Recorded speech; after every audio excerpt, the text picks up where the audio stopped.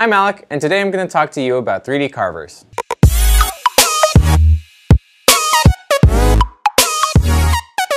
So first off, you may be asking, well, what is a 3D carver? So a 3D carver you may know as a CNC, but CNC kind of encompasses a lot of different machines.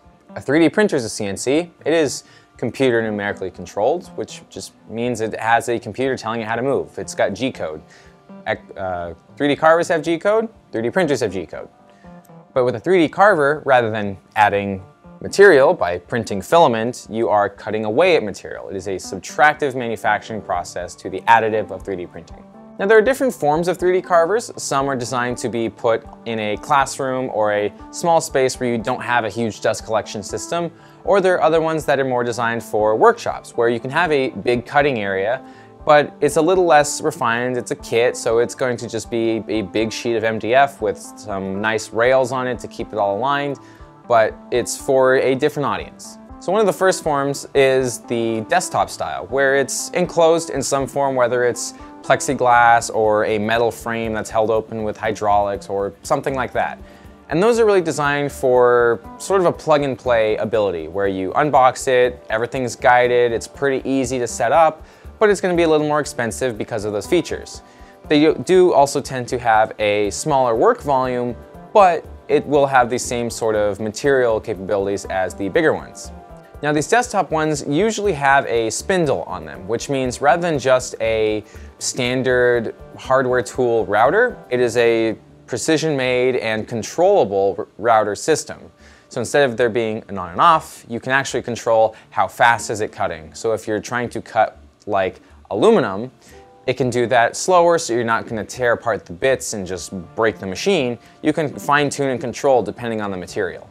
So let me grab a couple things that we've made in-house with a 3D carver.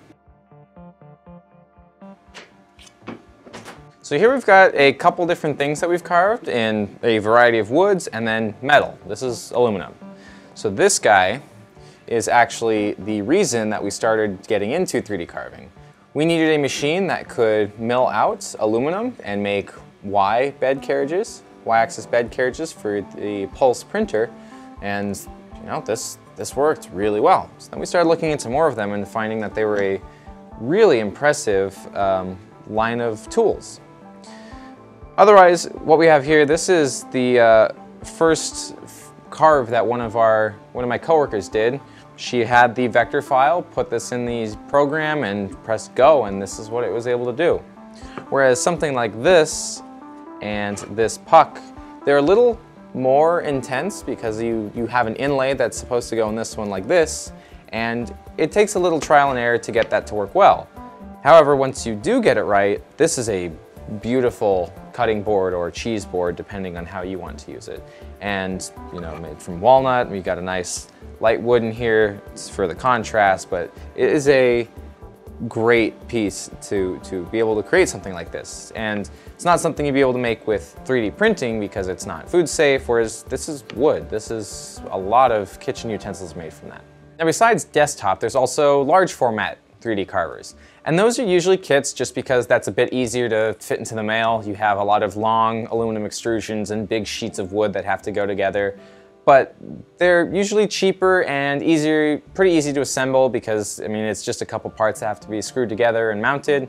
And all of the instructions are very self-explanatory, and you're not limiting yourself on materials either. You can still cut wood, you can still cut metals, whether they're aluminum or copper, or you want a hardwood like walnut.